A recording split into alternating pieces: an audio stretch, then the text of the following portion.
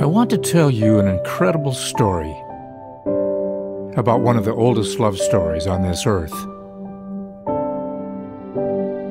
It's the story about the deep and lasting relationship between man and his dog.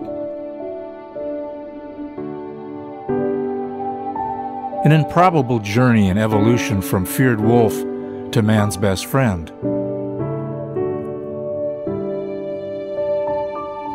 Much of this journey is a lost history, and we will never really know how or when the first wolf left the pack and took a position by the fire ring, changing his loyalty forever.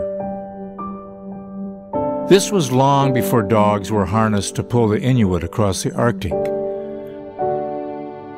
long before packs of foxhounds hunted the English countryside, and long before the time when man began breeding dogs and changing their physical appearance to suit their needs.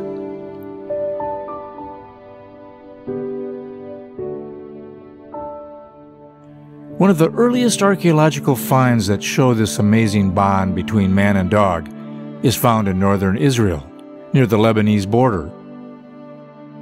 In a small museum, I stood over a most touching scene. A woman was found buried with her dog, and her hand was placed on it with an unmistakable gesture of final love.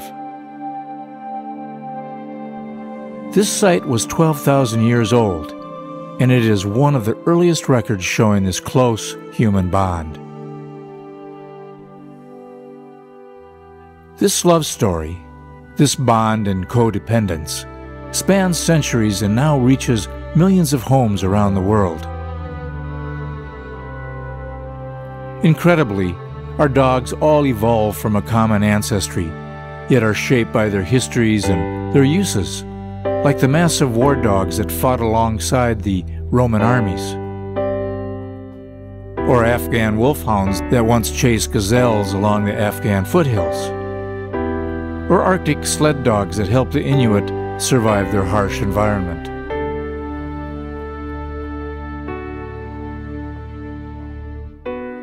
I have traveled thousands of miles with my camera to explore this universal love story.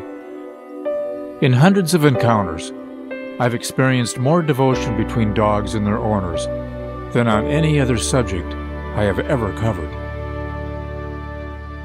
This story is a look at a universal and unconditional friendship that is told in music and pictures. Join me as we explore the many ways that dogs have touched our lives.